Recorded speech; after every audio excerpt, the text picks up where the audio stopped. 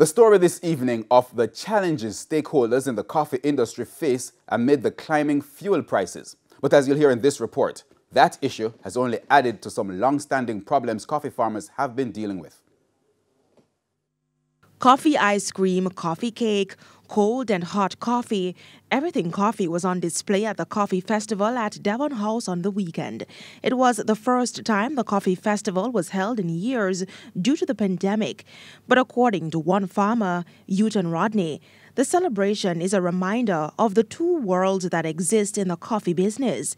He feels the stakeholders enjoying the festivities do not suffer as harshly as Blue Mountain coffee farmers. The chemical that we use, it's all going up. Everything going up. The labor costs going up. Everything going up. But just the price of the coffee just barely trickling out. And I think they're organized against the farmers.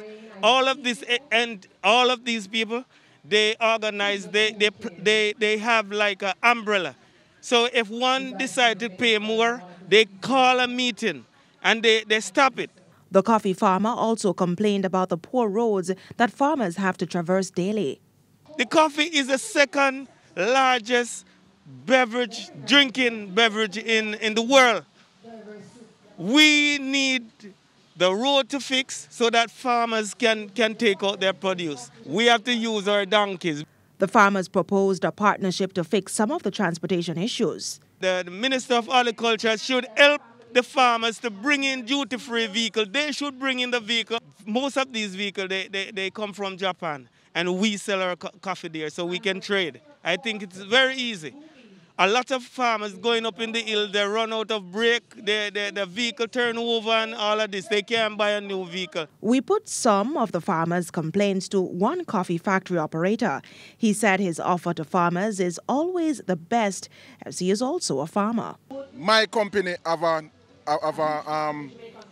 incentive package where if you sell my company $50 and at $8,500 you get a 2% incentive on every box at the end price.